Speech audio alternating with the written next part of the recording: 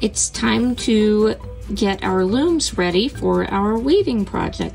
We're using some recycled cardboard, and I am going to use this ruler to measure where I'm going to cut to keep it nice and even. You don't absolutely have to measure, but it will give you a neater loom with even warp strings.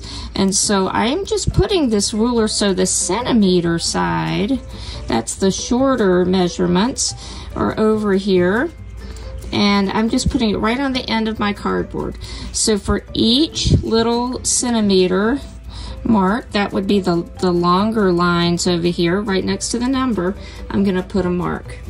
And so I'm going to do this with a Sharpie. You can use a pencil if you want, but I want you to be able to see this. And I'm going to stop there. I don't want to cut too close to my edge. I'm just going to flip this around now and do the other side. And so, let's see. All right, and so now I just have to cut these notches.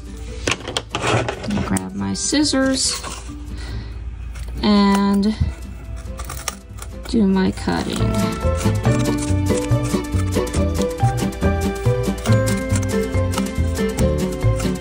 The next step to create my loom is to add my warp strings. So we have yarn in baggies. We're not going to take it out of the baggie. It's just going to stay in here. That's going to keep it neat. And you're going to let it come out of the baggie as you warp. So what we're going to do, I'm going to put this, let it hang on the back a little bit, and I am going to just pull this through the notch, and I'm just bringing this around. I'm going to do this as far across as I want.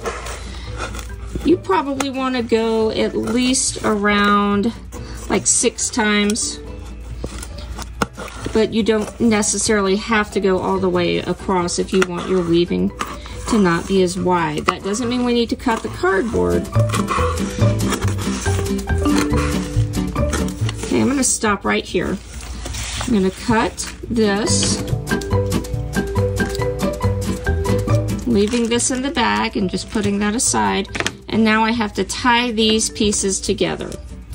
So think about if you're tying your shoe, when we cross this yarn over and this piece is going to wrap around, we're going to do that. Whoops, here we go. Wrap that around. I'm going to pull it tight, and I'm going to do that one more time. So crossing over this piece of yarn, and then this piece is going to go back through.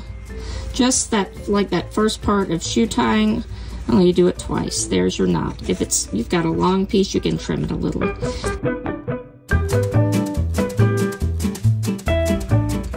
Now it's time to actually start weaving. So I have a piece of colored yarn here. This is a little bit shorter than what you'll want to use, but just so you can see how to do this. And so I have to thread my needle. So I have to put this through the eye of the needle. You can see that's kind of hard to do like this. What I usually do is make a little loop like this, if you can see that. And then it's a lot easier to push through. Just pull this out. And then I usually tie that little half knot again. I'm gonna let that hang and show you. So I'm crossing this over, and then this end has to come back through the loop. So this pushes back in, and then that's that half knot. There you go. And so I'm not going to double knot it. If it keeps falling off, you can, but this way I can actually untie it. So here's how we get started with our weaving. So we got to remember our over, under, over, under, or under, over, under, over. So I'm just going to start under. It really doesn't matter the first one you go. And so you can see I'm just kind of going through this. Now you might have to use your fingers to help lift the warp threads.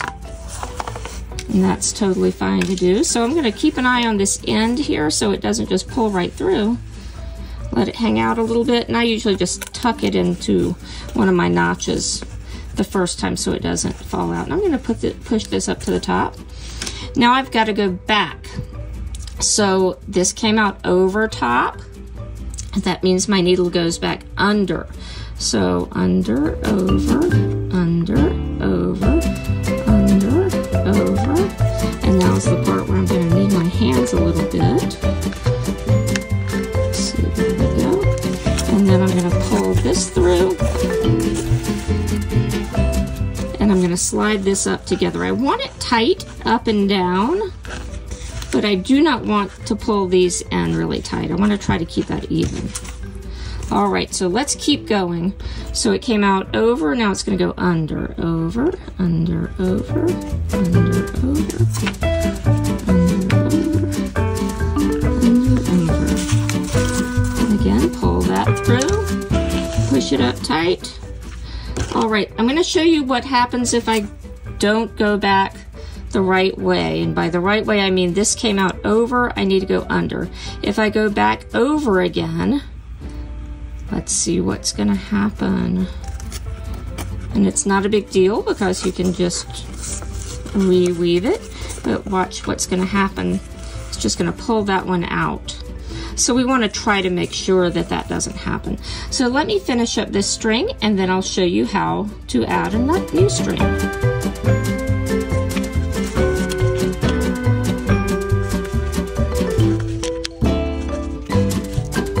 Now my yarn is too short for me to really weave this with the needle back through. So I'm going to take my needle off. And so my knot I was able to untie pretty easy. If you can't untie it, you can cut it. And now I'm going to finger weave this back through. So it came out over.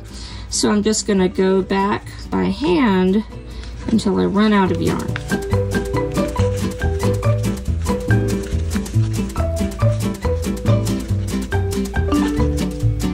Okay, so I ran out of yarn and you can see I just let it end right here in the center. I'm going to make this nice and tight together. And now it's just time to do another piece of yarn. So you can change colors, you can stick with the same color. And so I am going to remind you how we put it on the needle, make that little loop, push it through the eye of the needle, and then I'm going to tie that half knot. So cross that over and this part goes through the loop, under and through, and pull. All right, this next one, I'm gonna start, let's see, and that got a little tight, let's stretch that out. So I'm gonna come over here and it really doesn't matter how you start the next one if you're doing this method. This is what I call the no knot tying.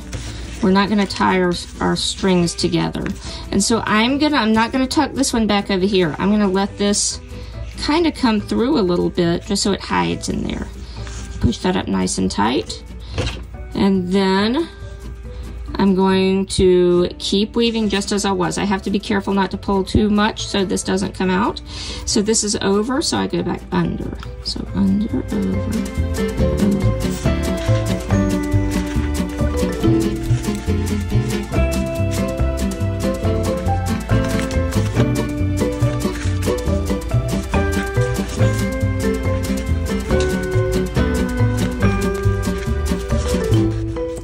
When it's time to clean up, then if you have just a short bit of yarn like I have left here, I'm just going to tuck this in like this and I'm going to put it away.